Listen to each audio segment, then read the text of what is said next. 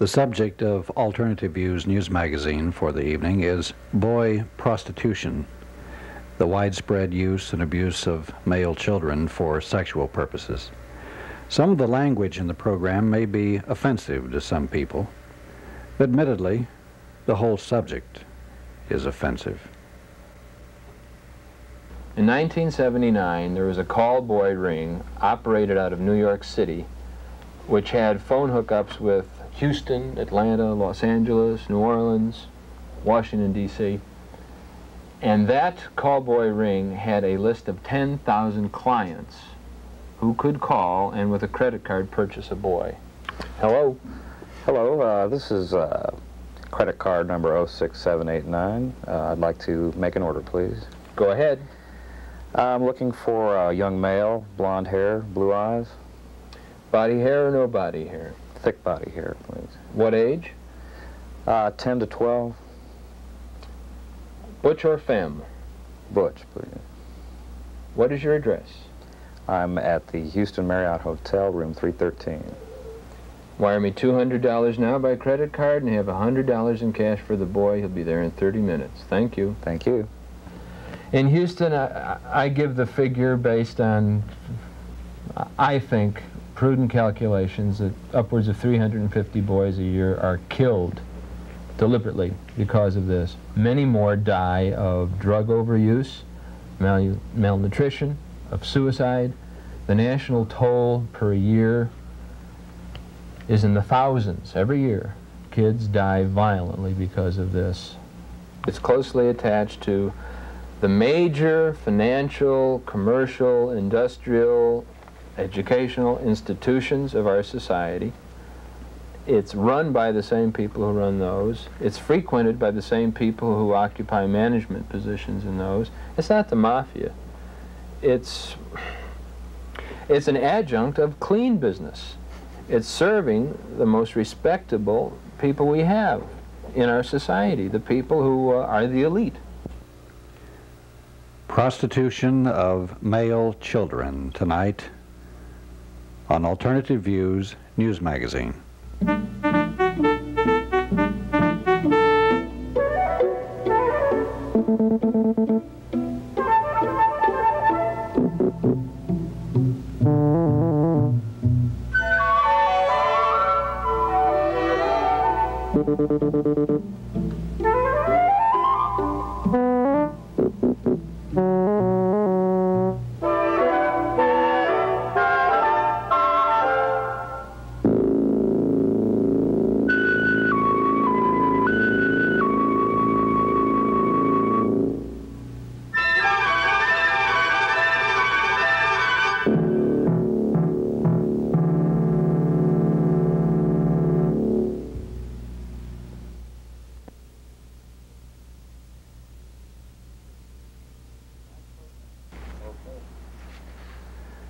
Tonight's program on Alternative Views is one which you may quite frankly not want to watch.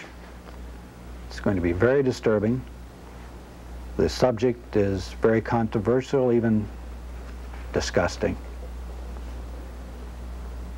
The language in some of them may be offensive to some people.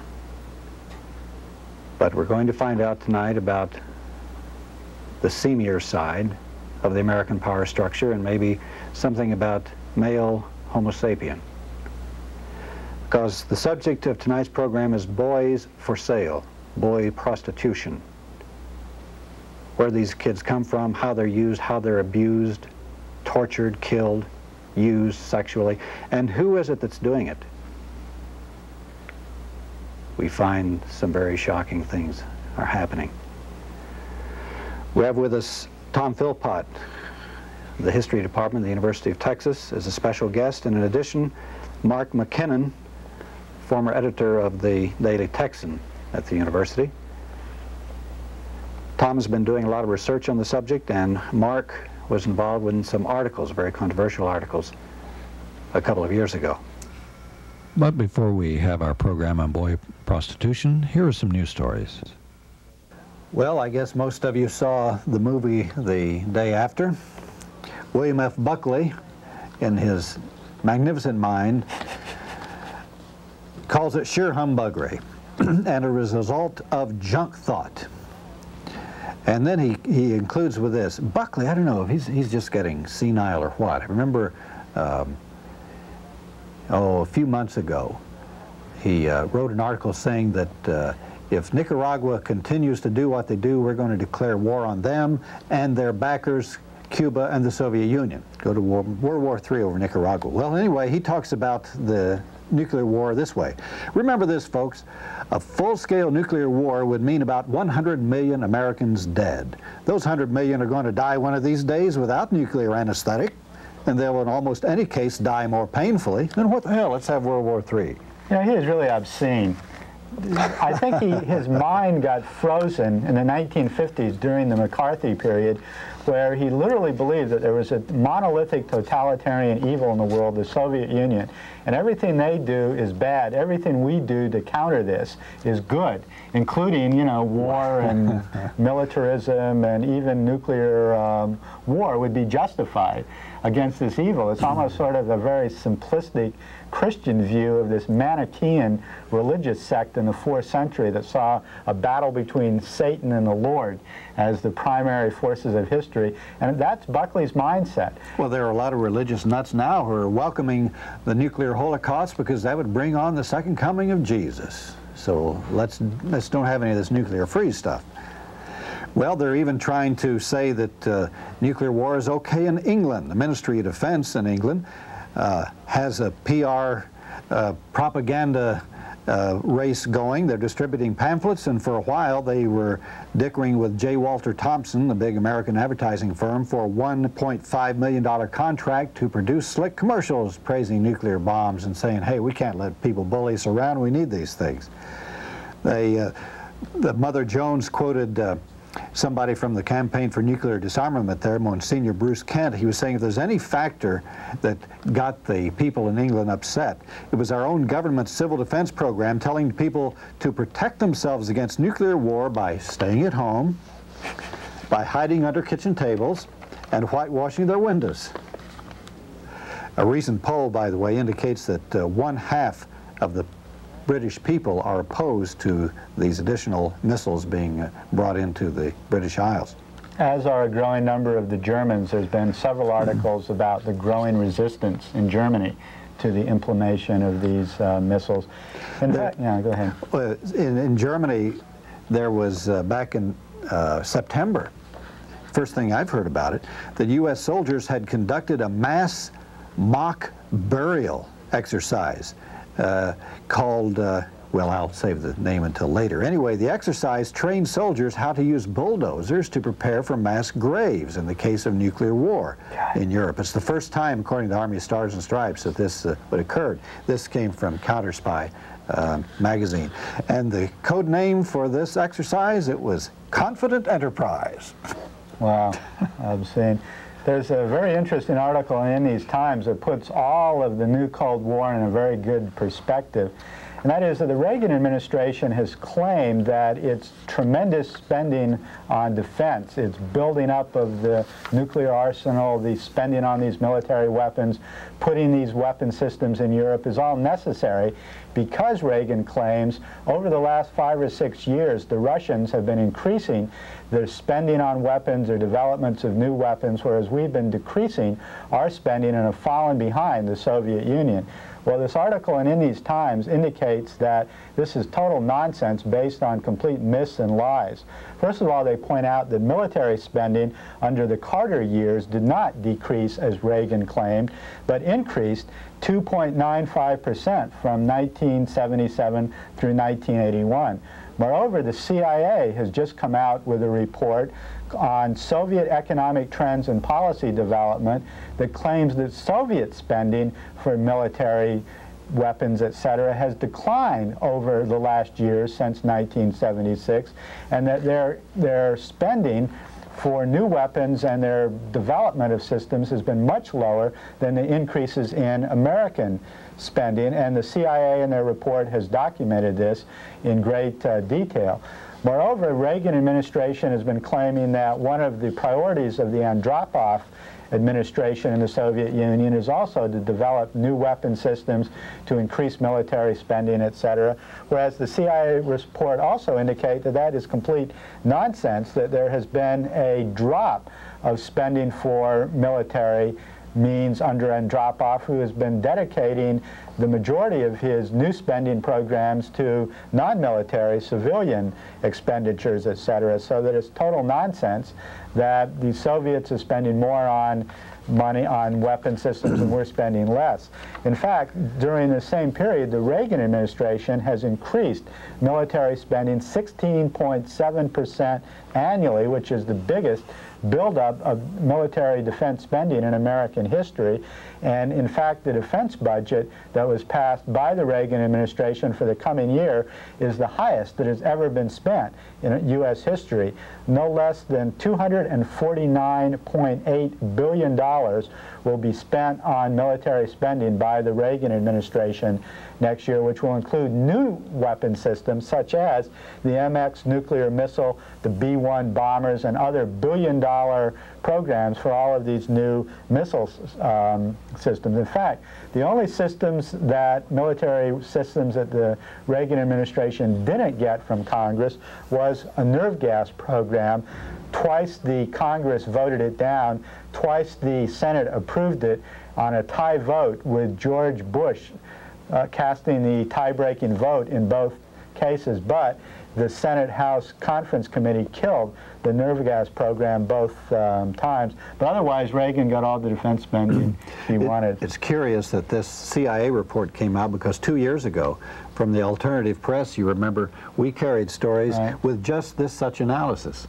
And the fact that the CIA seems to rediscover this 2 years later is rather curious. And the fact that they would come out with this right now is even more curious. Reagan just plays fast and loose with his statistics and facts. He's literally the biggest liar that we've ever seen in the White House. And there's been some substantial ones in the last years. Well, along this same line, the Reagan administration, of course, still clings to the zero option for Europe, meaning that the Soviets have to dismantle all or most of their existing intermediate-range nuclear missiles, and in return we will not deploy or use the Pershing II or cruise missiles.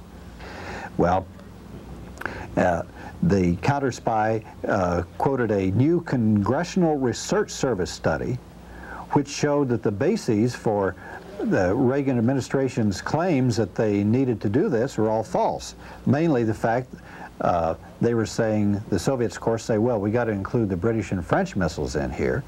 And Reagan says, no, we don't need to do this because the French and British forces are insignificant when compared to the Soviet arsenal. But this new congressional study says that isn't true. Britain has 4 submarines with 6 warhead missiles each. France has 5 nuclear submarines with 16 multiple warheads each, and 18 land-based missiles and 34 Mirage planes, which can drop a load on the Soviet Union. And they're working up to 1,500 warheads. And since it only takes a handful to destroy the country, well, that's a plenty. It's not too... Well, it's understandable. The Soviets would be a bit upset about that.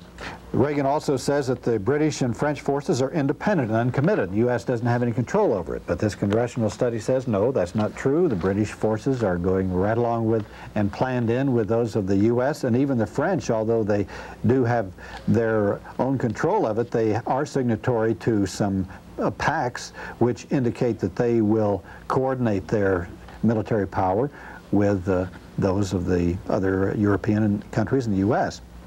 Reagan also says the British and French arms are strategic and not theater nuclear weapons. Well, when they had the SALT negotiations, the U.S. was saying it was just the opposite. So it depends on what negotiations they're using. They label them the other way. And that's our news segment this evening. Now let's turn to our main focus, boy prostitution. Well, I'm drained already after talking to you people for a couple of days about this subject. I'm absolutely shocked, and I feel degraded too as a member of the human race. Tom, can you first give a case history?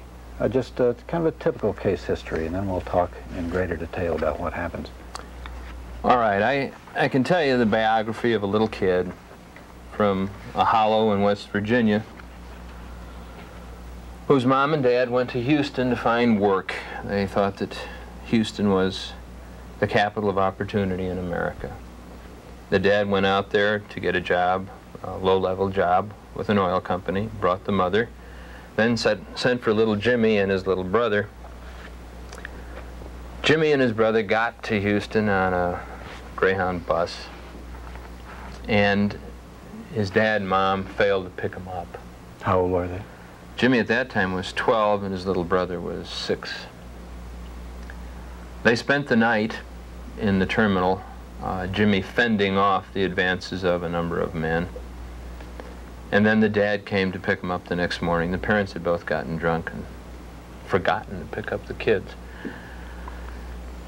The boys went to live with their parents. The parents both had severe drinking problems. The dad lost his job. The mother got killed in a car wreck. The little boy was severely injured. Jimmy dropped out of school to try to hustle, was his word, money to help keep the family, what was left of it, together. The dad died, choking in his own vomit after a drinking bout. And Jimmy was the sole support of himself and his little brother. The rent was coming round, and Jimmy had no money, and then a neighbor kid said to him, "You can get $10 just for watching me play with a man." And Jimmy said, "That's queer." And his friend said, "It's not queer if the guy does it to you. If you just let it happen and all you have to do is watch." Jimmy did it. Then the man offered Jimmy $25 to let the man play with Jimmy, and Jimmy took it, so he had $35. And then he got introduced into the routine. Jimmy was little, only 12, and he was small for his age. And the circuit he went on in Houston was not the main one, which is Montrose. He went to a place nearby, an arcade called Funland. The way that worked was the boys would stand by the machines, and a man would come by. If the man offered quarters, the boy would take them, and then the man and the boy would go off. Jimmy became a professional prostitute at the age of 12.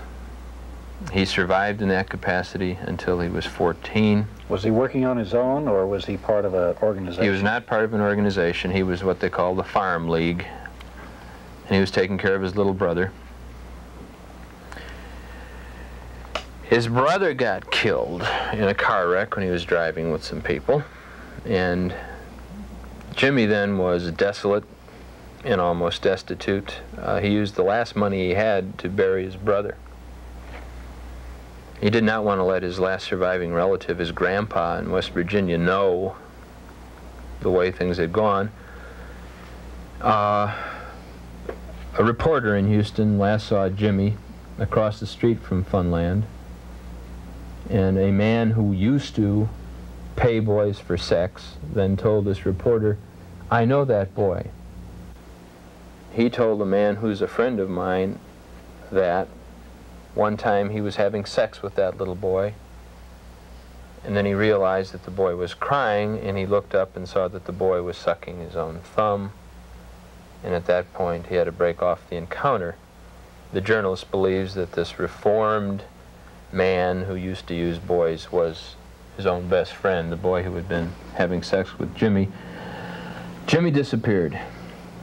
His body was later found mutilated, and his grandfather was notified. The police then told the grandpa in a very cruel way that the grandpa shouldn't try to get a loan from the city of Houston. It would have cost $500 to ship the body back? To ship the body to West Virginia, because the boy was nothing but a harbor whore, or worse. And the grandpa died shortly thereafter. The whole family is dead now. Jimmy was a typical kid. He wasn't looking for this life. He found it. He needed some means of support. He took what he could get, and he came to grief and met his death. Houston is possibly the worst city in the United States for the misuse of lost and runaway boys, or homeless, defenseless boys. Probably 350 or more boys are killed every year in Houston. About Houston? I would say I hear about Houston that it is the worst. That children are brought to Houston from places such as New Orleans or from other parts of the Southwest. Their life is sad. It's 100% sad. They get up, you know, 1 or 2 or 3 during the day, and they go out and they have to earn money, and they're treated bad. They eat only when they're fed by somebody else, and they never get anything for anything. They always have to return sexual favors for it. They sometimes get beaten, they get robbed, they get pushed. You know, the police abuse them, everybody abuses them. One young man got out of a car, by young man I mean the age of probably 15, maybe 16, and he got out of the car and he was just badly beaten. I mean, there's no two ways about it. He looked right at him, his face was black and blue and blood coming out of his nose, and his lip was fat, and he couldn't walk very well, and he was sick to his stomach in the bushes, and he was just very badly beaten. Evidently he had got either a bad trick or the man was on S&M or something, and just kind of like shoved him out of the car as he went around the corner. Opened the door for him and said, "Get out." Any of them ever want to hurt you? That's why I watch out for them. Do you watch out for them? Yeah. How do you tell? You know, when they start to jump now. What, jump on you? Yeah, if they do, you know, I'll be ready, because I'll be watching every time. What do you be doing then? I just be laying down in bed, letting them suck, just watch them. But if they start to jump on you, what can you do? I always carry a pocket knife or something like that. I don't know if they hurt me or not. You know, I just watch out for them, just in case they do start. 9 out of 10 of them are weird. I mean, they get, you know, there was one guy that picked me up in Atlanta, and he just said that, you know, he wanted somebody to go out and have a few beers when he would smoke a joint. And we got over there, and I was drinking this beer, and all of a sudden, you know, doing like that, you know, I couldn't even see straight. My eyes were rolling back. And then the room started spinning and I was out of it. When I came around, he had me tied up in the basement, no less. Way up like this, you know. And I couldn't even move. Did he tie it up? Yeah, stretched. What was he doing to you? Nothing. He was just sitting there with this whip looking like he's gonna hit me with it. He just threatened me a lot, and I was sitting there crying and scared to death. You know, because the worst they could do is kill me, you know. That interview was conducted several months ago in Houston, Texas. Investigators now fear that the 15-year-old is dead. The body of a young man found ritualistically dismembered in Missouri is thought to be his. I woke up and he was clamping handcuffs on me. I was laying on my stomach. The other two were on their stomach and they were handcuffed and their feet were tied. The most shocking and horrifying result of older men having sex with young boys is the story of Dean Corll in Houston, Texas, and more recently John Gacy in Chicago. In Houston, Corll lured or had brought to his home at least 27 young boys, all under the age of 17. The boys were sexually assaulted, then killed. In Houston, I give the figure based on, I think, prudent calculations that upwards of 350 boys a year are killed deliberately because of this. Many more die of drug overuse, malnutrition, of suicide. The national toll per year is in the thousands every year. Kids die violently because of this. In the first 3 months of this year, 1981, 30 boys were found dead in Houston. None of them was called a homicide. They were found to be dead of exposure, dead of causes undetermined, dead of massive internal bleeding, as in the case of one child under 10 who was found naked in a Dempsey dumpster with his colon and his rectum torn apart. He was called not a homicide, but a victim of massive internal injury. He was fist raped. Yes. What is the sort of psychic roots or the nature of this phenomenon? I've been studying this phenomenon since the spring of 1979, and to the best of my knowledge, most men who seek sex from boys are not homosexuals. To the extent that they have active sex lives at the peer level, they are heterosexual. Many of them have no peer sex at all. There are gay people who are what we call pederasts, that is, men who lust after children, especially boys. But it appears to be the case that most such men are not gay, that their attraction is for young, defenseless children, especially boys, because they're more exotic and more forbidden.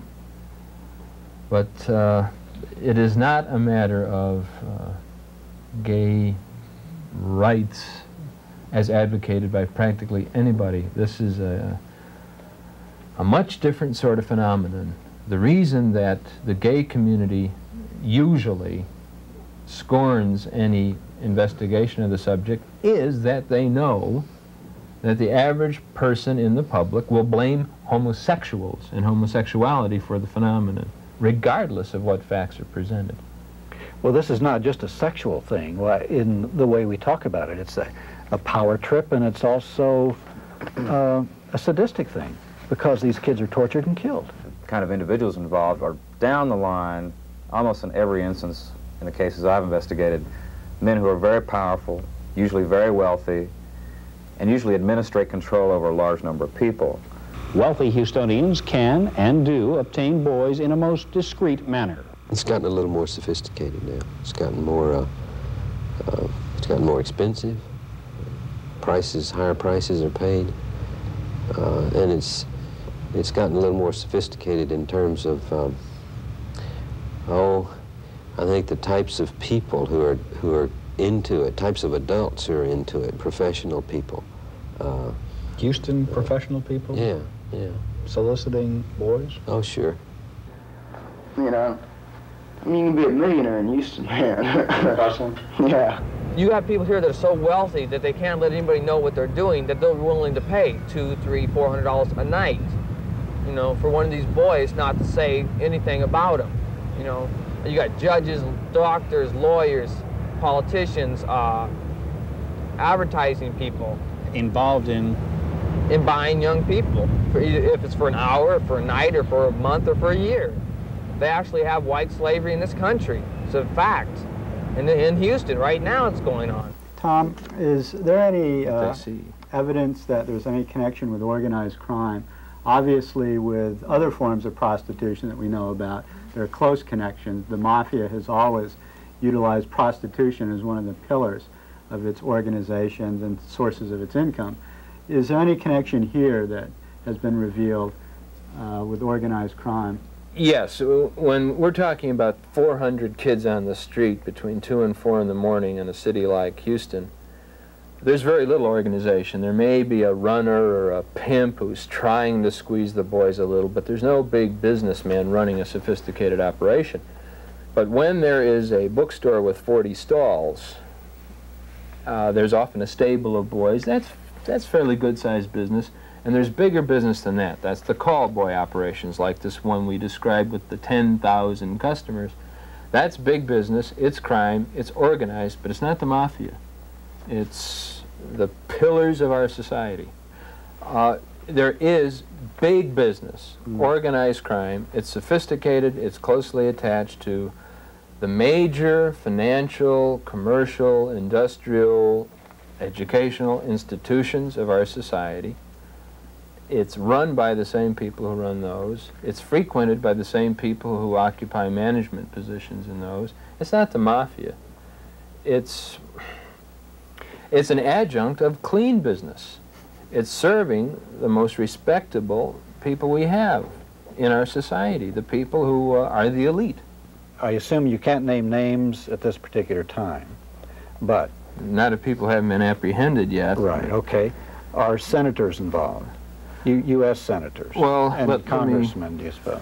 Let me give you some information here. Now, this is stuff that has come out of newspaper clippings. It has gotten far enough to get in the newspaper, even if it hasn't been followed up.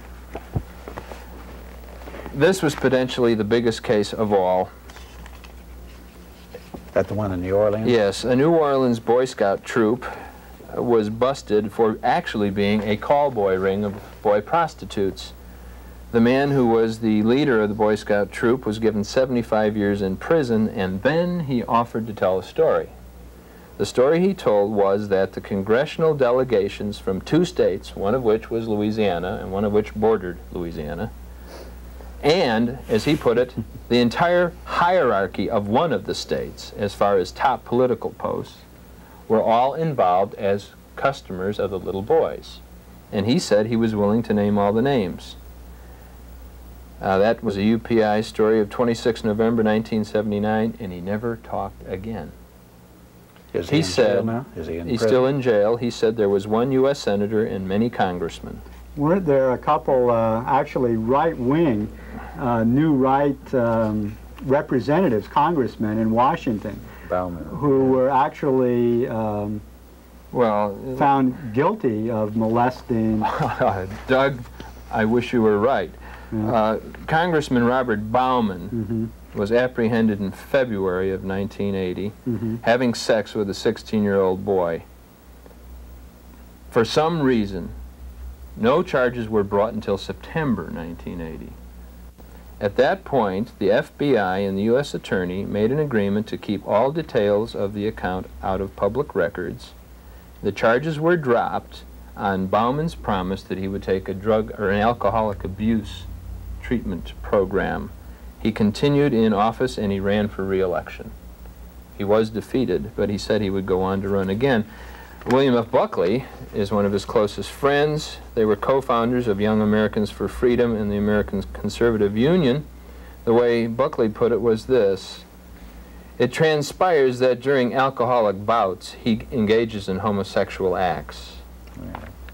He went on to say there was a complaint filed by a 16-year-old boy. And then he went on to say Bauman should resign from Congress and resign from the positions in conservative organizations because he was an embarrassment. Bauman never went to trial. He didn't actually go to a formal pretrial hearing either. Then there was Texas Congressman Wyatt, who was caught, well, actually, I take it back. He was not caught. A juvenile reported that Wyatt had forced sex on him. Charges were never filed. That's a quote. Charges were never filed, despite the fact that the boy had filed a complaint. And Wyatt said he was going to run again. When it was published in the Austin paper that the complaint was not that he was drunk driving, but that he had forced sex on a juvenile male, he said he wouldn't run again. He was already in the alcohol rehabilitation program, so there was no trial, no pretrial hearing, no charges. Wasn't there another ring of tour guides, boys as tour guides for congressmen? Well, that you may be referring to the case of Representative Hinson, a Republican from Mississippi, who was found having sex with somebody in the men's room of the Longworth House office building. There are conflicting accounts. According to one account, he was having sex with a minor. According to another account, he was having sex with an adult. He said he was innocent, and he agreed to undergo alcohol abuse treatment, and he was not charged. Well, there was some the charges were dropped. Well, what was the story about the young boys being tour guides for the Capitol? And this was also part of a little boy sex ring, and also some of it resulted in campaign contributions. I read that in an article. That has to do with the state of Texas, as a matter of fact. Texas. And here's the way we can tell that story. This is one you can't tell. Well, this is one we can't. It got into the newspaper. Yeah, I saw it in the newspaper. But then it disappeared. Oh. What appeared in the newspaper was a boys' home run by a Texas state representative was being investigated for charge of abuse of the boys. The state representative said that there was no abuse. He claimed that his place could not be investigated by the state because it was private, like that of Reverend Roloff. The story died and didn't appear in the press anymore. The lead that produced the initial story was that that representative took campaign contributions, and then the contributors, as a reward, got to have sex with the boys in the home. And that he did this for more than himself, but for other representatives. That man is out of the state legislature. So we've talked about legislators, congressmen, a senator, senators, people in the highest ranks of government at the local, at the state level. Now, are these just aberrations, or is this part of a widespread ongoing thing? I think it's very widespread. And not just among powerful politicians. We've talked about politicians. But it seems to be the case that in all high-powered professions, corporations now we're talking about too. Corporations, medicine, law, even the university, not necessarily professions with bloated salaries, but prestige, some power, influence, and above all, pressure. The men involved are susceptible to this kind of deviation. I'm working right now, you know, like just, you know, with the corporation. And what's that? How's that work? Well, when their executives or, you know, their business people are in town, they're sent to our apartment and we entertain them while they're here. Okay, what's that entertainment usually involve? What do they usually demand, or what do they want? Well, it's all kinds of sex and perversions. There's no two alike. I've decided that. Everyone's in for something different, so I can't really stereotype the whole, you know, situation. All the men want different things? Yeah, right. But we're usually in the passive side, and they're usually the dominant player.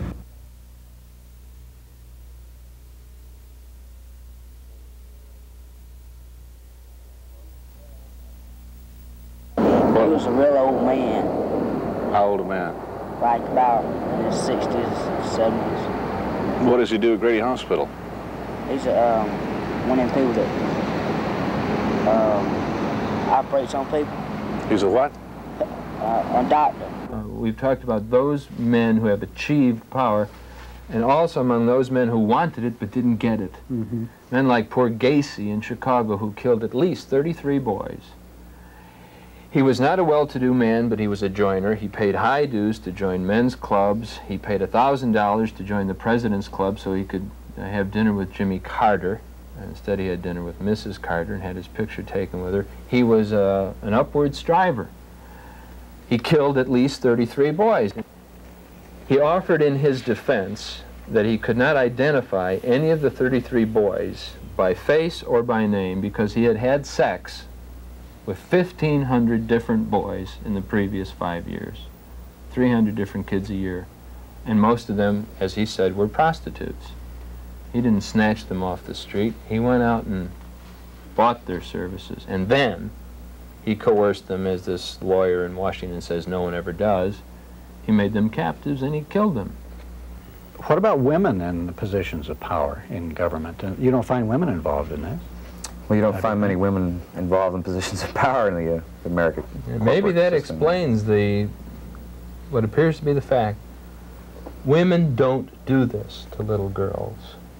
Heterosexual women, homosexual women don't do this to little girls. Or little boys. Or little boys. I mean, it happens, but it's not common, it's not ordinary, it's not a phenomenon. It isn't a threat.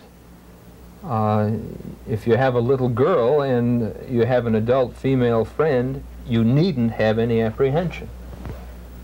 But if you have little kids who are boys, they are in more danger than the little girls today. Why do you think there's so much violence caught up in this? Investigations in other cities have shown that boys 13, 14, even younger are coerced into prostitution with threats of physical violence and are sometimes shipped across state lines, shipped to the older adult men who desire young boys for sexual acts. Occasionally, these boys' episodes with their older clients ends in physical violence. There are men who seek young boys to torture and sometimes to kill. This phenomenon is not unique to America. It may not even be unique to advanced industrial urban societies. In the other places where it occurs, though, it doesn't seem to be attended by a high level of mayhemic violence. In the United States, it is. In Islamic countries, for instance, prostitution with boys is a standard. I've been in Morocco and Algeria and observed this, and yet I've never heard any stories of violence being involved. In other words, it's an erotic phenomenon as opposed to this power or psychological. Well, there are those who would have us believe that that is the case in America. Here, for instance, is an article written by a law professor in Washington, D.C., who was general counsel to the Metropolitan Police Department. This article was written in 1981. He says, if the boys are victims, it is largely in the technical sense. It is more accurate to characterize them as entrepreneurs who by and large understand their own motivations. They do it for money, for drugs, for pleasure, and perhaps for some as a crude gambit for emotional sustenance. But unlike teenage girl prostitutes, they do not act out of fear. There is no coerced recruitment, no whippings, no incarcerations in their rooms, and no sweet-talking pimps with Cadillacs. That's not what I have found.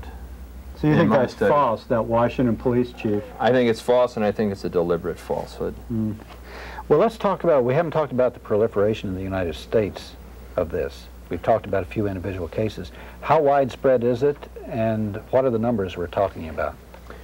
Well, we know this, for instance. This is a standard. 500,000 kids run away or are thrown out of homes every year in the United States, and the majority of them are boys. Another thing that the President's Commission on Obscenity found, this is the commission that Richard Nixon repudiated, it mentioned in passing that child pornography was a phenomenon of the abuse of children, and then went on to say that for every female prostitute of any age in the United States, there are 9 boys underage who are prostitutes. That is a finding which is debatable and is a speculation, but it went unnoticed. I think, though, that if you get in a car and prowl the streets of the capitals of this practice, Houston, New Orleans, Atlanta, Chicago, New York, Los Angeles, and to a much lesser extent, Austin, our state capital, and Washington, the nation's capital, you'll find that boys are the ones hustling more than the women. Mark, some of the research that you did in Austin here that started off your involvement in this issue indicated that there was a possible ring of homosexual boys in Austin. Could you tell some of the facts on this case? Well, my interest in this whole issue originated when, as a reporter for the Daily Texan, we heard through the grapevine that a pharmacist here in town had been busted.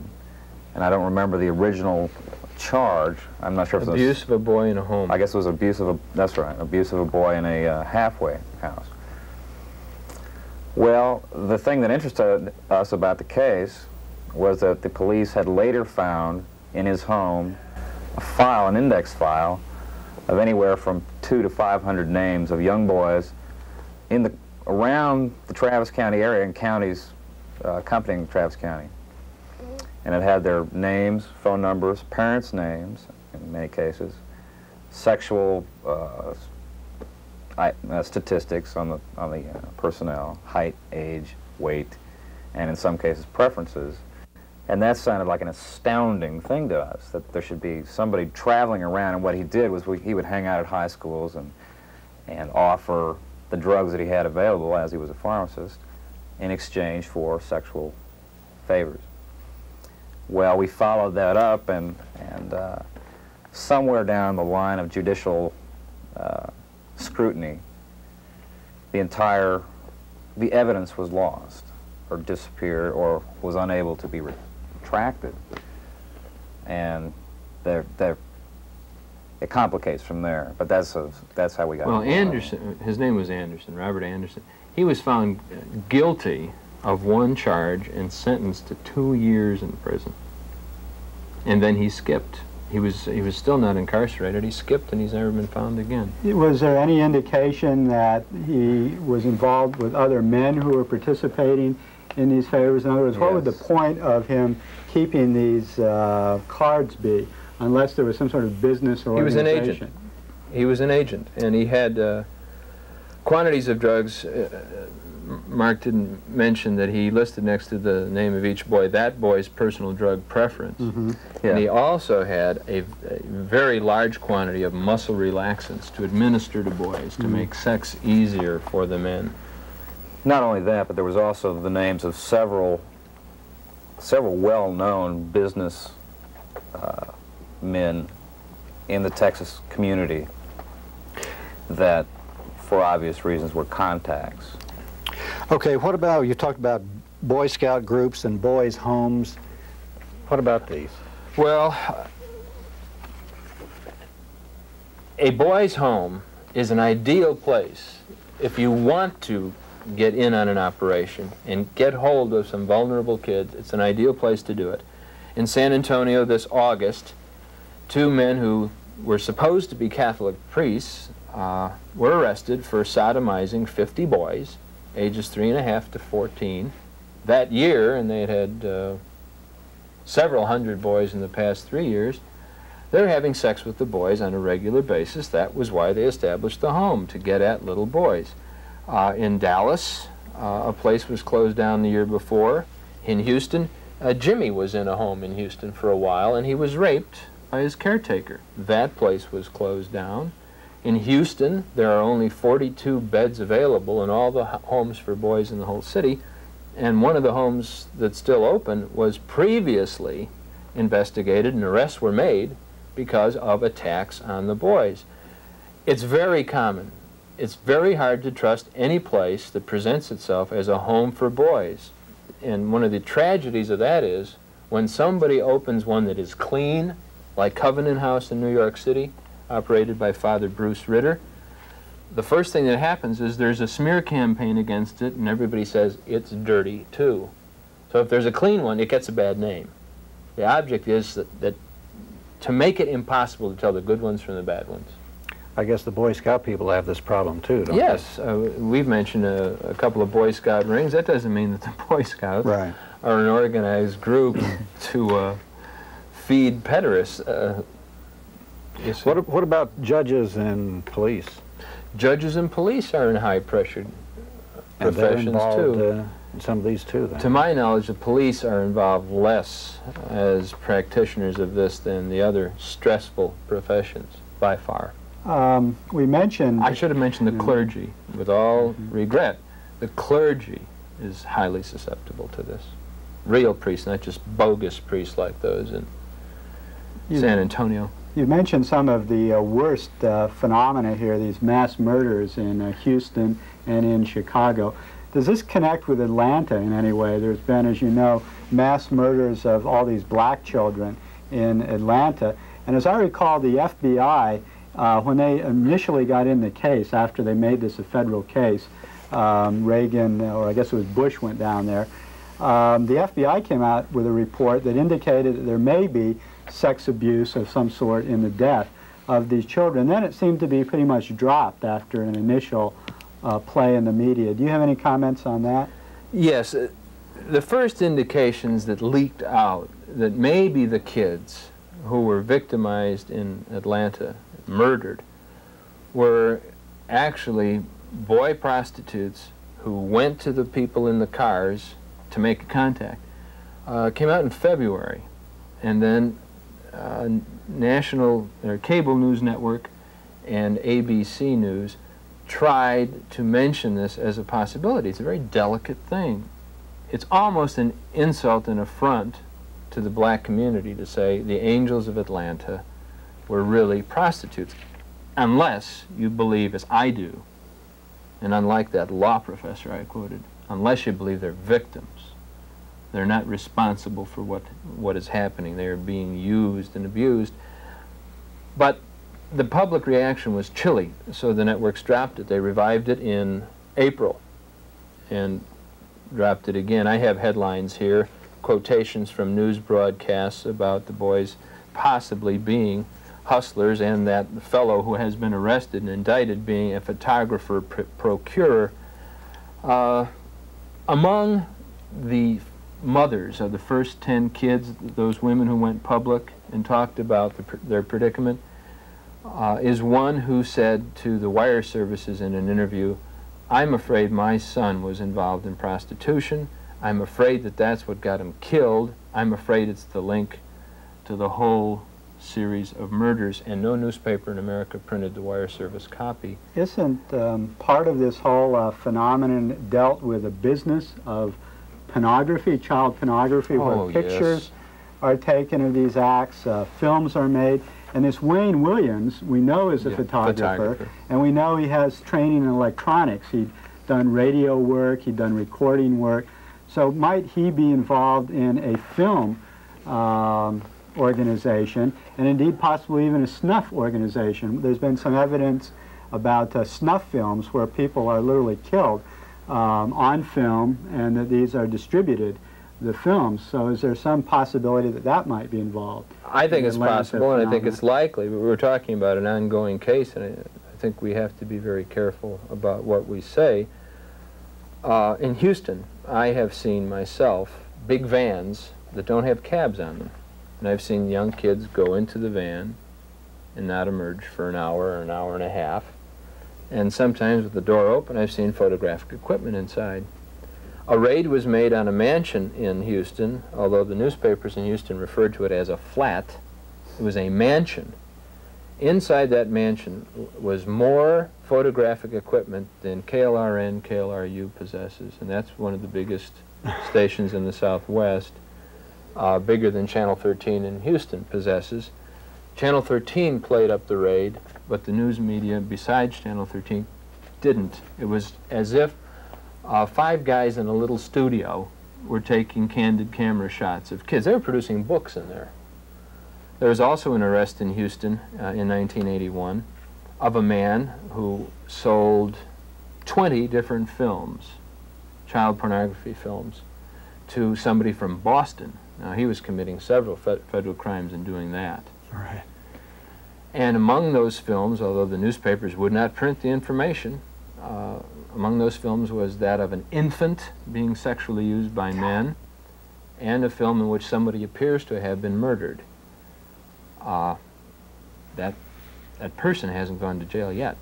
What about the bookstores and the the places where they show movies and stuff like this here in town, for instance? I think that you don't find much evidence of this sort of thing in the bookstores, because it's the people who are trading and dealing with this kind of thing. It's a very clandestine operation, and having gone through an investigation myself, I know how absolutely impossible it is to trail this stuff. I mean, you're dealing with people who are not stupid. You know, they are in levels of power because they're intelligent people, by and large, and they cover their tracks, and they're not about to be dealing with them through the bookstores. I think maybe 5 years ago you could find that sort of thing, but now I think it's been pretty much cleaned up. Tom may have more. Well, I went into a bookstore in Austin 2 years ago in daylight, and my experience is the difference between the operation in daytime and nighttime is the difference between night and day. Yet, in daylight, I first bought a magazine that had pictures of people of borderline age. They could have been 18, they could have been 17, and 17 is legal. And then I had the names of illegal publications. I first asked for a register that listed boys by description. It was a catalog, You Order a Boy. I asked for that. In a bookstore? Yeah. You're in Austin? Yeah. Yeah. It's a crime to print that, to reproduce it, to distribute it, to buy it, to possess it. I broke the law by saying, I want that, and the guy reached under the counter and handed it to me. Then I said, what about this? And he handed me that, and I said, what about this one? And he handed me one more. And I walked out of there with a lot of illegal goods. I was in the daytime. I understand that as of now, 1981, the same bookstores don't let somebody they don't know do that sort of thing, even at night. But I've been in places in Houston within the last several months. One in particular I can describe to you had 40 cubicles where supposedly men go in and put in quarters to watch dirty movies. And outside every cubicle was a little boy. I was approached both by little boys, as if I were a man who might want a boy, and I was approached by older men who, in the dark, thought I looked young. That was on a weeknight, not on Friday or Saturday, in Houston. When I started following up some films that we heard were circulating in the Houston area. I called an old friend of mine while I was investigating another case involved in this, because we heard that it had been viewed by the district attorney's office in Houston. This friend was a good friend who I'd known from bars, you know, I mean, in a very social atmosphere, not a professional one. And I called him to ask about if he had heard anything about this film or viewed it himself, perhaps. He answered the phone. I said hello, and we chatted for a moment. I said, by the way, have you heard anything about this film? And he cut me off and said, I've never talked to you before in my life. Boom. And I've never talked to him again. And I've known this guy for a couple of years. And as soon as I mentioned that film, it's like... When Boys for Sale was shown on TV, it was shown first as a nightly series, and then there was a summary program. The biggest bank in Houston withdrew its advertising from the show and from the station because it showed that program. Wow. And the bank managed to get the other advertisers for that program to withdraw their advertising. And if I might interject this just for a moment, because it ties into the power problems. I remember originally with the Robert Anderson, the pharmacist we talked about earlier, one of the items found in his apartment was a wallet, or checkbook, I guess, with a student's address and name on it.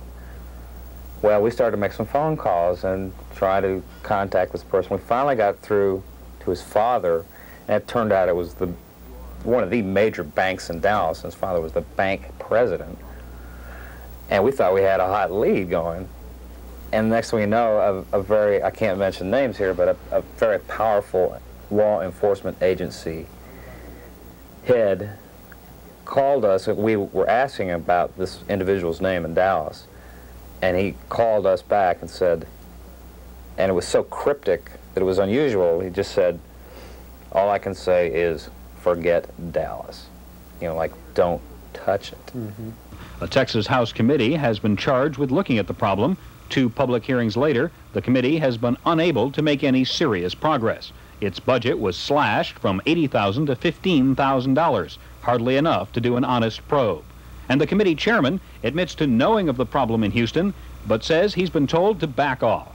When we started this committee, we asked for money to do an adequate investigation to determine just how serious the problem of child pornography, child prostitution, sexual exploitation is here in Texas, which I think is a proper thing for this committee to do. Now, that was the first indication that we had pressure on us. The second indication was when I appeared before the House Administration Committee, when they chopped our budget, and subsequent conversations with certain members that said, we have got to stop our investigation. Why do they want you to stop? I don't know why. I have no... Do you plan to find out? I plan to find out. I think it's serious that they were getting this kind of pressure. The concluding program of Boys for Sale will emphasize the law enforcement and judicial performances, the handling of the subject by the mass media, and will provide a more intimate understanding of the lives of the children involved. There is big business, organized crime. It's sophisticated, it's closely attached to the major financial, commercial, industrial, educational institutions of our society. It's run by the same people who run those. It's frequented by the same people who occupy management positions in those. It's not the mafia. It's an adjunct of clean business. It's serving the most respectable people we have in our society, the people who are the elite.